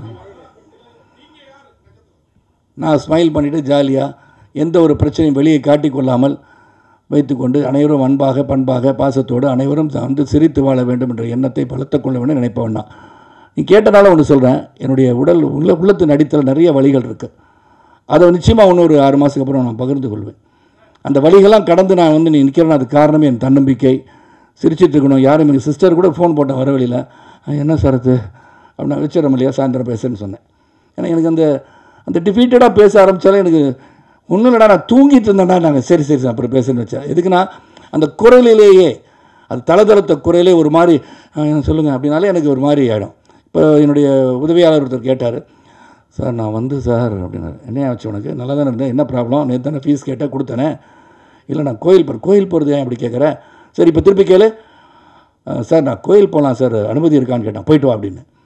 சரி, எனக்கு அந்த மாதிரி வந்தாலே அந்த மனப்பான்மையை நம்ம வந்து போல்டாக ஸ்ட்ராங்காக சொல்வதை உறுதியாக மகிழ்ச்சியோடு சொல்லணும்னு நினைப்போம்னா, ஸோ அந்த மகிழ்ச்சி தான் காரணம். அந்த மகிழ்ச்சி வந்து எல்லாட்டும் இருக்கணும்னு நினைக்கிறேன் நான்.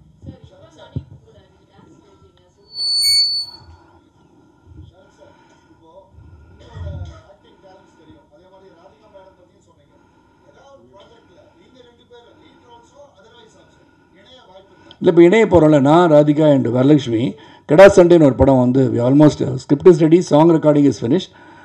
Varalakshmi is busy, Radhika ma'am பிஸியாக இருக்காங்க.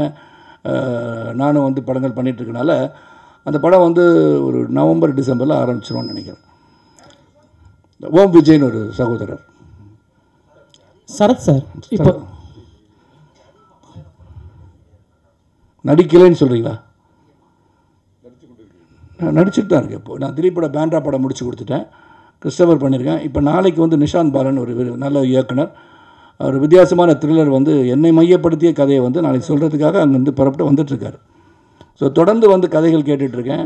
அது மலையாளம் இருக்குது, கன்னடத்தில் வந்து ஒரு படம் ஹீரோவாக தான் கேட்டிருக்காங்க. ஏன்னா இப்போ ஹீரோன்ற வார்த்தை வந்தால் தான் எல்லோரும் மதிக்கிறாங்கன்னு நினைக்கிறேன்.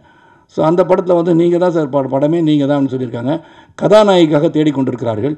நீங்கள் சொல்லுங்க. நாங்கள் இல்லை சார் வேணாம் சார், நான் சொன்னேன்னா அது சரியாக இருக்காது சார்னு சொன்னேன் நான். சரத் சார் இப்போ கவிதா தான் கேட்கணும். சரத் சார் கவிதா கேள்வி கேட்க வேண்டிய ஆசைப்பட்டார்கள், அந்த ஆசையை தீர்த்து வைத்து விடுகிறேன். சார் பாவம் சார், கவிதா பாவம் சார். சரத் சார் இருங்க, சரத் சார் எங்கே? இங்கே சார், இங்கே சார். காணல் சார் இப்போ நிறைய படங்களில் பார்த்தீங்கன்னா வன்முறை, ட்ரக்ஸ் சீன்ஸ் நிறையா இருக்குது. உங்களை மாதிரி சீனியர் நடிகர்கள் கூட அதுக்கு தான் முக்கியத்துவம் கொடுக்குறீங்க. ஸோ இது அடுத்த தலைமுறைக்கு எடுக்காதுன்னு நினைக்கிறீங்களா நீங்கள்? வன்முறை அண்ட் ட்ரக்ஸா? ஆமாம் சார். இப்போ எல்லா சீனியர்ஸ் ஆர்டிஸ்ட் ரஜினி கமல்லேருந்து இப்போ நீங்கள் வரைக்கும் நிறைய ட்ரக்ஸ் சீன்ஸ் தான் படத்துலலாம் இருக்குது. எல்லாருமே அதே மாதிரியே போயிட்டு இருந்தால் அடுத்த தலைமுறை என்ன சார் ஆகும்? அது எது காமிக்கிறோம்னு சொன்னால், நான் வந்து ட்ரக்ஸை வச்சுட்டுலாம் நான் வந்து காமிச்சிட்டு இல்லை. என்னை பொறுத்த வரைக்கும் ட்ரக்ஸை சுட்டி காட்டுவதனால் இது வந்து பரவலாக வந்து விட்டதே. இன்றைக்கி யாரையும் சொல்லுங்கள், யாரும் சரி, through out the country drugs have come to the country. இளைய சமுதாயம் வந்து சீரழிக்கப்பட்டு வருகிறது. அது உண்மை தானே? இன்றைக்கி பார்த்தீங்கன்னா த யங்கஸ்ட் பாப்புலேஷன், அது தொடர்ந்து சொல்லிகிட்டு இருக்கேன், 2025 அதிகமான இளைஞர்கள் உள்ள நாடு இந்தியான்னு இருக்கும்போது அந்த இளைஞரை திசை திருகின்ற சதி நடக்கிறதான்னு கூட நான் கேட்டிருக்கேன் ஊடகத்தில். ஸோ இவங்க வந்து ரொம்ப கேர்ஃபுல்லாக இருக்கணும். அது வந்து human resource is a huge strength. உலகை ஆளப்போகின்ற நம்பர் 1 பொசிஷனுக்கு economic growth is going to happen to this country in this country. So யாரெல்லாம் வெளிநாட்டுக்கு போயிருக்காங்களோ இந்தியாவுக்கு வருகின்ற சூழல் உருவாக்குவது இளைஞர்கள் தான். அந்த இளைஞர்கள் வந்து வழியில் வந்து சரியான வழியில் கொண்டு போகிற நம்ம கடமை. ஸோ இது இரும்பு கரம் கொண்டு அடக்க வேண்டும் தான் நான் சொல்கிறேன். பார்த்தீங்கன்னா கோயம்பேடு பஸ் ஸ்டாண்டில் கூட வந்து ஏடிஎம் மிஷின் மாதிரி ட்ரக்ஸ் வச்சுட்டு இருக்காங்க இல்லையா? இல்லை, அது கண்டிப்பாக எங்கெங்கே நடக்குதோ அது தடுக்க வேண்டியது அரசின் கடமை. அந்த அரசுக்கு வந்து உந்துதல் கொடுத்துருக்கோம். முதலமைச்சர் ஸ்டாலின் அவர்களும் நான் உறுதியாக இருக்கின்றேன்னு சொல்லியிருக்காங்க. நடக்கட்டும். வருது.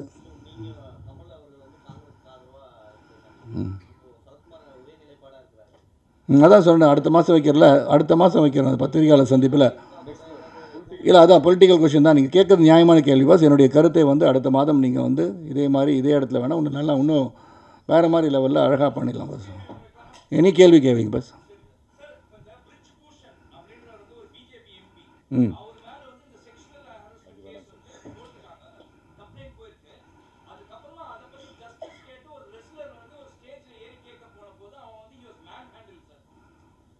அதான் விமன் பிரச்சனை பண்ணும்போது யூஎஸ் மேன் ஹேண்டர்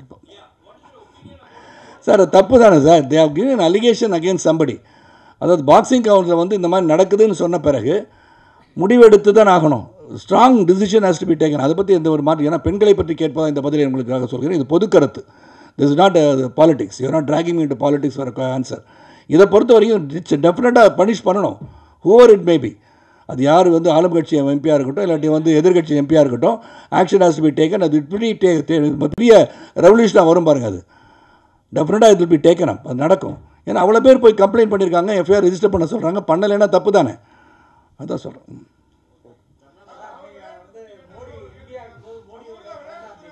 ம் ம் அதான் அடுத்து சொல்கிறேன் பாஸ். மோடி வந்து நான் ஃப்ரெண்டாக இருந்தீங்கன்னு கிடையாது. மோடியை நான் வந்து 3வது முறையாக ஒரு முதலமைச்சராக அகமதாபாத்தில் போய் சிஎம்மாக இருந்தபோது நம்ம சந்தித்து வந்து பேட்டி எடுத்தேன். அதிலிருந்து எங்கே பார்த்தாலும் எந்த விழாவில் பார்த்துருக்கும் போது என் அருகில் வர வாய்ப்பு கிடைக்கும்போது சரத்குமார்ஜி வணக்கம் சொல்கிற அளவுக்கு எனக்கு அவர் தெரியும். எஸ், நல்லா செயல்படுறான்னு கேள்விப்பட்டேன் பஸ்.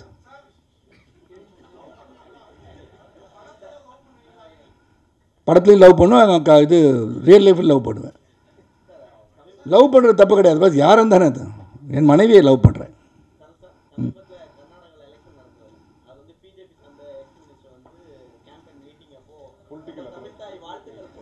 ம்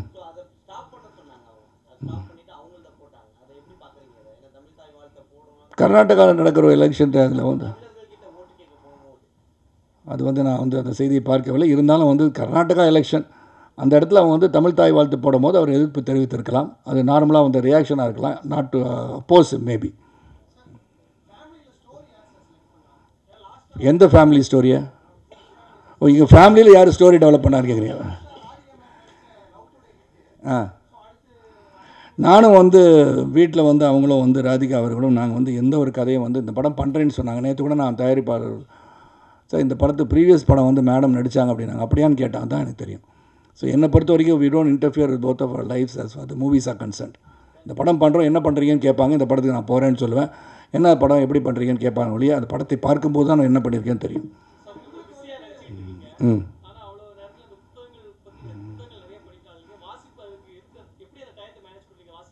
இல்லை, வாசிக்கிறது டைம் கிடைக்கல எனக்கு. ஏன்னா அதனால தான் நான் வந்து இப்போ புத்தகங்களை வச்சுருக்கேன். மற்றவங்களை வந்து நான் வாசித்த புத்தகங்களை படித்துக்கொள்ளட்டும் தான் புத்தகத்தை கொடுத்தேன். ஆனால் இப்போ நான் வந்து டிசைடட் அட்லீஸ்ட் ஒரு புக்காச்சும் வந்து ஒரு 2 நாளைக்கு ஒரு புக்கை முடிக்கணும்னு சொல்லி இருக்கிற புத்தகம்லாம் எடுத்து படிச்சலான்னு பார்க்குறேன். அதுக்கு நேரம் ஒதுக்க முடியல. 1000 அலுவல்கள். அதான் சொன்னேன், 3 மாதத்துக்கு அப்புறம் என்னுடைய ஆதங்களை வெளிப்படுத்துகிறேன்னு சொன்னேன் இல்லையா. நிறைய ஆதங்கள் இருக்குது. நான் இங்கே ஒரு மனிதனாக நிறுத்தி சிரிச்சிட்டு இருக்கேன்னா அதுக்கு பின்னாடி பெரிய வலி இருக்குது. அந்த வலியை சொல்லுவதுக்கு என் குடும்பத்தோடு தான் நான் பகிர்ந்துக்க முடியும். அந்த வலி எப்படிப்பட்ட வலி, அந்த வலியை என்ன வந்து நிவாரணம் கிடைக்கும் என்பதை கூட நான் கேள்வியாக உங்களோட கேட்க நான் கடமைப்பட்டிருக்கின்றேன். நிறைய வலி இருக்குது. I will lot of complexes in my life. So many people opposing me. இதையெல்லாம் நான் எப்படி எதிர்கொள்கிறேன் என்று நான் சொல்ல கடமைப்பட்டிருக்கேன் உங்களோட நான் சொல்ல போகிறேன். எவ்ரி வே. டாக்ஸி படம் வந்து இப்போ தான் அந்த டாக்ஸியை உருவாக்கிட்டு இருக்காங்க பஸ். தயார் நிலையில் உருவாக்கி கொண்டு இருக்குது. பாலாஜி ஒரு சிறந்த இயக்குனர் வருவார். அந்த படம் வந்து சீக்கிரம் ஆரம்பிக்கணும்னு ஆரம்பித்தோம். பட் நேரம் இல்லாதனால தள்ளிக்கிட்டே போயிட்டுருக்கு. அந்த சகோதரர் இயக்குனர் கூட ரொம்ப வருத்தத்தில் இருக்கார். சார் ஆரம்பிச்சிடலாம் சார். நல்ல ஒரு திரைக்கதை வரும்னு நினைக்கிறேன். பார்த்தனே இல்லை, கேட்கல. அது கேட்கல. ஏன் கேட்கல நான் சொல்லிடுறேன். Bus it's good question. Very people should know that. அதில் வந்து இப்போ வந்து இந்த சமுதாயத்து இந்த ஜென்ரேஷனில் there is something called a space for everybody. அவங்கவுங்க ஸ்பேஸில் நம்ம interfere பண்ணிக்கூடாது. Including the Sun and daughter say the same thing இல்லையா. அது அவங்களுடைய ஸ்பேஸை எடுத்துக்கிறாங்க. இது வந்து அந்த காலகட்டத்தில் நடந்துருக்கோம்னா சான்ஸே கிடையாது. அப்போ அலைபேசி இல்லாத காலத்தில் ஃபோன் வந்துச்சுன்னா நான் எடுத்தேன்னா எங்கள் அப்பா வந்து பார்த்துட்ருப்பார் என்ன. ஹலோ அப்படின்னு சொல்லுவேன். வச்சவொடனே நெஸ்டிகள் யார் அப்படின்னு கேட்பார். இப்படி கேட்கறது கிடையாது. இப்போ நான் போய் என் பையனை யாரா ஃபோன் கேட்டால் டேடி யாரோ பண்ணுவாங்க டேடின்னுவான். யாரா பண்ணான்னு கேட்குறதுக்கு இன்றைக்கி வந்து உரிமை இருந்தாலும் கேட்க வேண்டாம் நினைத்து தவிர்த்து செல்கிறோம். அதனால் everybody wants to know everything about your own person. இப்போ எனக்கு ஒரு ஃப்ரெண்டாக இருக்கலாம், அந்த ஃப்ரெண்டு ஒரு பெண்ணாக இருக்கலாம். ஆனால் அவங்க இருக்கிற மூலம் அந்த பெண்ணிட்ட பேசும்போது அது தவறாக புரிந்து கொள்கிற சூழல் வந்துருச்சுன்னா அவங்க மெசேஜ் அவங்க பார்க்கும்போது வேறு மாதிரி கண்ணோட்டத்தை பார்த்துட்டாங்க. எதுக்கான விரிசல்கள் தேவையில்லை, நம்பிக்கை இருக்கா ரெண்டு பேருக்குள்ளே? To you trust each other, that is enough. அதுக்காக ஃபோனை தான் பரிமாறிக்கணும், எந்த இடத்துல இருக்கீங்க வெர்பாட்டியம் ரெக்கார்டா, darling I'm just now reaching film city, I'm going near மத்திய Kailash, now reached Guindy, now I'm reaching Vadapalani, now Vadapalani ரைட்டில் கிராஸ் எடுத்துட்டேன், நவ் நிக்கில் வந்து என்னை வரவேற்கிறார். இப்படிலாம் சொல்ல முடியாது, சொல்ல தேவையில்லை, அவசியம் இல்லை. காரணம் நம்பிக்கை இல்லாதவர்கள் சொல்வது அது. Yes sir.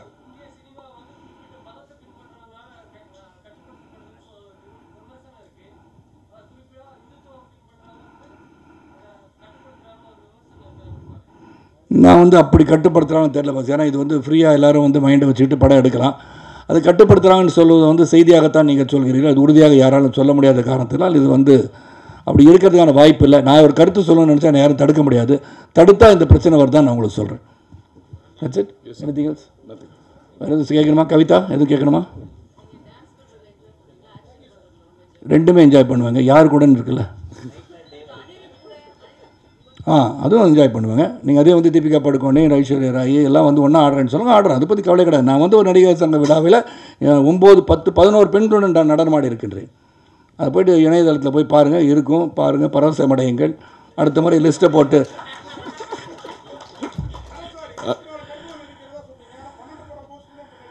அதுக்காக இவர் தான் அந்த வேலையை பார்த்துருக்கணும் பஸ். அந்த வேலையை அவர் செஞ்சிட்ருக்காரு. சில பேர் இந்த ப்ரொமோஷன் சொன்னேன் இல்லையா, குட் கொஸ்டின். ப்ரொமோஷன்னால நாங்கள் பண்ணுறோம், நீங்கள் அனௌன்ஸ் பண்ண வேண்டாம், அது வேறு மாதிரி அனௌன்ஸ் பண்ணணும்னு இருக்கிறோன்னு சொல்லியிருக்காங்க. அடுத்த முறை நான் பண்ணுற படங்கள் எல்லாமே போட்டு கரெக்டாக கோடம்பாக்கம் பிரிட்ஜை தாண்டி வச்சு போஸ்ட் வைக்கிறேன் பஸ். அப்படிலாம் வச்சுருக்கேன் நான். இல்லை அது ஆமாம் பஸ். தொடர்ந்து எல்லோரும் வந்து புத்தகம் படிப்பவர்களாக நான் செஞ்ச மாதிரி நான் செஞ்சதுனால நீங்கள் செய்யணும்னு சொல்லலை. நீங்கள் படித்ததை பகிர்ந்து கொள்ள வேண்டும் என்று அந்த புத்தகத்தை வந்து வீட்டின் வெளியே வைத்து கொடுக்க ஆரம்பிங்க. இதை படிங்க, படிச்சுட்டு வந்து வீட்டில் சொல்லுங்கள், நான் இத்தனை தேதி இருப்பேன், வந்து சொல்லுங்கன்னு சொல்லி அது செலிபிரிட்டியாக இருந்தால் சொல்லலாம்.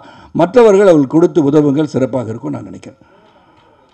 மூமெண்ட்டாக கொண்டு போக வேண்டாம். அது எல்லாமே மூவ்மெண்ட் பண்ணி பப்ளிசிட்டி பண்ண எனக்கு அவசியம் கிடையாதுனால நான் பண்ணுறதில்லை. இல்லாட்டி நான் பண்ணதெல்லாம் பெரிய லெவலில் ரீச் பண்ணுறதுக்கு இந்த மாதிரி நண்பர்களை கூப்பிட்டு எல்லாம் எடுங்க, நீங்கள் எல்லாம் வருவாங்கன்னு சொல்லி எதிர்பார்த்தே பண்ணலை. வச்ச ஒரு 10வது 5வது நிமிஷம்னு சொல்லலாம், 35 பேர் வீட்டு வெளியில் வந்து புத்தகம் வாங்க வந்துட்டாங்க. Nearly about 2500 books have gone. நான் ஊரில் இல்லாதனால நான் பர்சனலாக இருக்குன்னு எல்லாம் ஃபீல் பண்ணுறாங்க, காத்துட்ருக்காங்க. என்ன பண்ணாங்க, ஐயோ என்னால் வர முடியாது, நான் வேறு இடத்துல மாட்டிக்கிட்டேன்னு சொல்லனால கொஞ்சம் நிறுத்தி வச்சுருக்கோம். I will start that all over again. அது மட்டும் இல்லை, இந்த செய்தி என்ன சொல்ல விருப்பப்படுறேன்னா, சில இவ்வளோ ஆர்வம் இருக்குன்னு தெரிஞ்சோன்னா சில புத்தகங்களை வாங்கியும் பிறருக்கு கொடுக்கலான்ற ஒரு எண்ணம், தட் வில் பி எனக்கு வந்து உண்மையிலே சந்தோஷமாக இருக்கும். எனக்கு நான் வந்து இந்த புத்தகத்தை படிங்க அப்படின்னு சொல்ல முடியும்.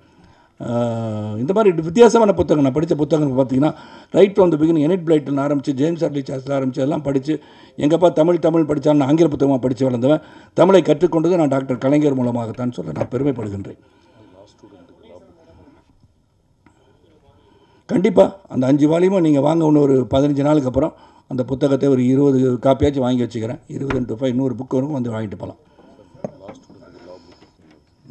அந்த சொல்லுங்கள். இப்போ நீங்கள் ஒருத்தருக்கு மட்டும் தான் உள்ளே வந்து இது எனக்கு சொல்ல ஆரம்பிச்சிட்டிங்க. இப்போ அந்த செய்திலாம் ஒருத்தர் கூட இருக்கும்போது டக்கு டக்குன்னு செய்தி கொடுப்பீங்க, குறிப்பு கொடுப்பீங்க. இல்லை அவர் சொன்னார், ஒரு கேர்ள் அவங்க அப்பாவோட வந்திருந்தாங்க. என்ன பண்ணுறீங்க அப்படின்னு கேட்டேன். புத்தகத்தெல்லாம் பார்த்துட்டு இருந்தாங்க, இன்னும் ஏதோ சிந்தனையிலே பார்த்துட்டு இருந்தாங்க. என்ன தேடுறீங்கன்னா, இல்லை வாட் ஆர் யூ டூயிங் கேட்டேன். Sir I am doing research on criminology படிச்சுட்ருக்கேன். நான் வந்து பேப்பர் சப்மிட் பண்ண போகிறேன். நாங்கள் அப்போ நானும் வந்து அந்த ஐபிசி அண்ட் கிரிமினாலஜியை பற்றி படிக்கணும், அதை வந்து போஸ்ட் கிராஜுவேட் பண்ணணும்னு சொல்லி புத்தகம் வாங்கி படிச்சுட்டு இருந்தேன். எக்ஸாமில் நேரம் கிடைக்கல. நீங்கள் ஒரு நாள் வந்து எழுதிட்டு போங்க சார் அப்படின்னாங்க. ஒரு நாள் வந்து எழுதுறதுக்கே நேரம் இல்லையே சார் அப்படின்னு சொன்னேன். அந்த புத்தகங்கள் வச்சுருந்தேன். டு யூ வாண்ட் இட் அப்படின்னா, I would love to have இட்னாங்க. அந்த volume of 10 books I gave it. என்னால் படிக்க முடியாது, அவங்க படிக்கணும்னு சொல்லி அந்த புத்தகத்தை கொடுத்தேன். She very happy. அவங்க அப்பா ரொம்ப ஹாப்பி ஆகிட்டாங்க. லைப்ரரி கொடுத்தா வந்து யார் படிக்கிறாங்கன்னு தெரியாது. நான் கொடுத்ததை கையொப்பமிட்டு கொடுக்கும்போது லைப்ரரியில் போய் உட்காந்து கையொப்பமிட்டு கொடுக்க முடியுமா? நீங்கள் எனக்காக ஒரு லைப்ரரி உருவாக்கி கொடுங்க ஜெயச்சந்திரன் அவர்களே. உங்கள் பத்திரிகையில் சொல்லி சரத்குமார் அவர்கள் கையெழுத்துப்பட்டு தருகிறான்னு சொல்கிறார்கள். ஒரு 1,00,000 புத்தகத்தை கொடுத்து அவர் கையொப்பமிட தயாராக இருக்கான்னு சொல்லி ஒரு ப்ரோக்ராம் கிரியேட் பண்ணுங்கள். உங்கள் பத்திரிகையில் ரொம்ப சந்தோஷமாக வந்து கையெழுத்து போட்டு கொடுப்பேன். அதுக்கு எந்த காசும் கேட்க மாட்டேன், ஃப்ரீயாக வந்து உட்காந்து பண்ணித்தரேன். சொல்லுங்கள் திருநீதி செல்வம். ம், கண்டிப்பாக, உறுதியாக. ஓல்கா நதியிலிருந்து சேர்க்கிறீர்கள். ம் ம் உங்கள்கிட்ட கூட வந்து அடையும், ஒரு வாரத்தில் வந்து அடையும். நன்றி செல்வம்.